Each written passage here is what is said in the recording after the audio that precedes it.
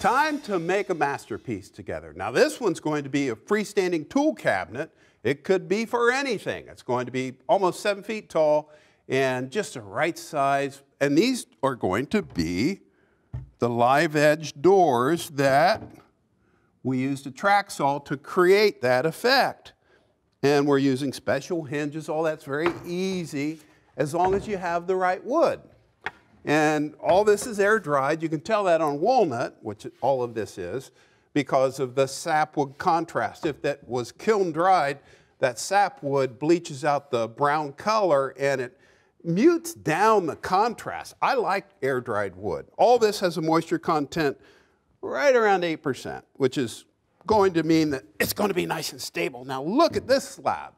This came from Dave Mosier's place, the urban sawmill. These were going to go to the compost pile, these slabs of walnut, and I paid Dave straight through $2 a foot for this.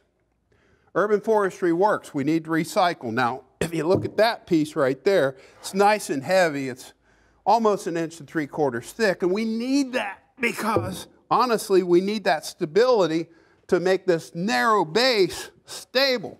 And then I'm going to bring this one over here. And you look at these pieces, these are going to be the sides of the cabinet. And of course, we're going to have a secret storage place. But look at that. Isn't that awesome? So let's get to work. We're going to use a track saw to process the case first. Tall case work. Let's get busy. Oh, boy.